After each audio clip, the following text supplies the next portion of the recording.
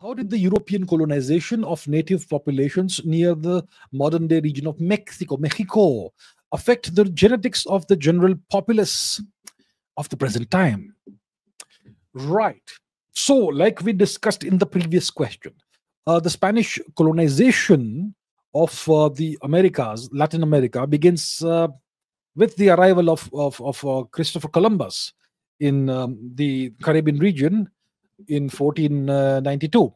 And eventually, you know, he and his various other compatriots, they take over various parts of Latin America.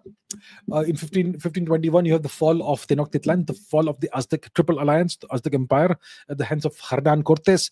In the 1530s, all the way to 1570s, you have the destruction of the Inca Empire by Francisco Pizarro. And over time, what happens is that about 90% of the native population is eliminated through various means, either through violence or by smallpox or other old world diseases or whatever.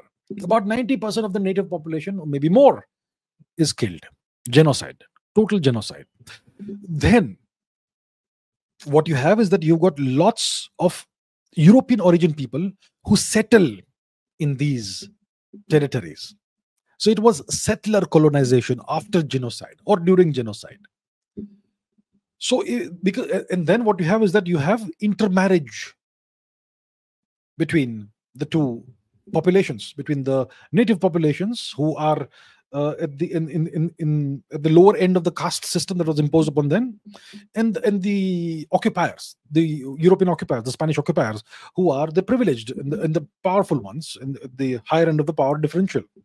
So, if you look at the Spanish, if you look at the genetics of, let's say, Mexico and other Latin American countries today, you will find that most people are what we call mestizos, which are mixed people, mixed race people. And if you look at their genetics overall, about 50-60% of their genetics, between 45 to 60% of the genetics will be native, and the rest, so more than 50% of the genetics are native, and the rest of it, about 40%, 45% or whatever, is European. Now, that's not all. There is nuance to it. There are two kinds of ancestries.